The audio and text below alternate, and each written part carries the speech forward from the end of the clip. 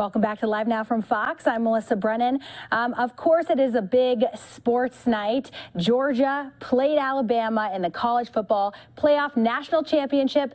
Georgia beating Alabama 33-18. We're being joined now by Fox's Denise Dillon. Denise, thank you so much for joining us tonight. Obviously, Georgia just won. What's the atmosphere like where you're at? Oh my gosh, it was electrifying. The moment the game was over, people started running down to the floor here at the Stegman Coliseum here on the UGA campus. This is where they had a watch party. Let me tell you, for the better part of that fourth quarter, everyone here, they were on their feet, arms raised, cheering, yelling, hugging each other.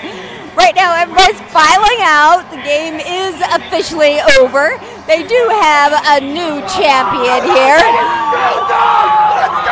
Okay, there's always a few extras scattering around. But who can blame their excitement, right? Georgia has waited so long for this title. More than 4 decades. Finally, it is here. I had a chance to talk to some of the students right before the game. They told me that even though today is the very first day of classes of this semester, most of their classes tomorrow were already canceled by their professors. And now that we won, now that the Georgia Bulldogs took the championship, that's a really good idea because I don't think anybody's going to get much sleep tonight. Reporting live in Athens, Denise Dillon, back to you. Denise, thank you so much. Yeah, and I mean, what an incredible 2022 kickoff for the students out there. Were they expected to win the game? I don't know what I was seeing before, but I mean, either way, I guess this is a huge win for the state and for the school. Oh, certainly a huge win. And, you know, who was expected to win? Well, you know, that all depends on who you asked, right? Georgia was favored, but most people would kind of go, oh, I don't know. And then they looked at who played and they realized that Alabama has beaten them 7 times in a row. So this was really a big one. I mean, Alabama is Georgia's nemesis here.